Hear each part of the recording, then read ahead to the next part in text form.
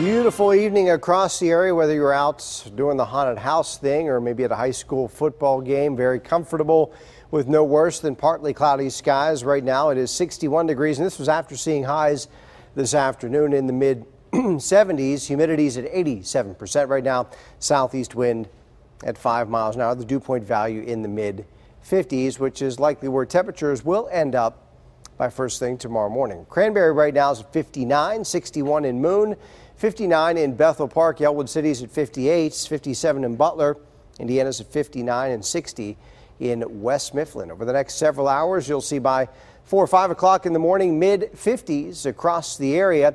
We'll probably shave another couple of degrees off those values by first thing tomorrow morning. This is 8 a.m., 54 in Moon Township, even cooler in some outlying areas, but a quick rebound tomorrow with a lot of sunshine by the noon hour, already into the area of 70 degrees. This is the scheduled time for the kickoff over at Heinz Field. Pitt's homecoming game against NC State should be a gorgeous afternoon. Sunshine in mid 70s for highs in the afternoon. 9 o'clock in the morning, maybe a touch of some patchy fog. Should be mixing out though, even if it does develop in some spots. Then mostly sunny skies through the afternoon into tomorrow evening. Then clouds are going to start to increase on towards Sunday morning.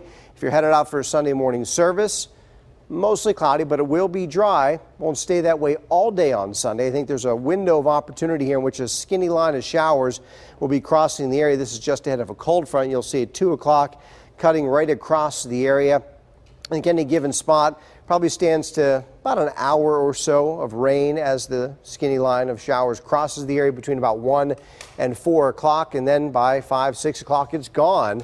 We'll see some lingering cloudiness into Sunday evening and Sunday night. But tomorrow the flow's coming in out of the south. That keeps temperatures mild. And then watch how quickly this front approaches and moves through the area Sunday afternoon. Again, by evening, it is already through. Northerly flow will kick in behind that.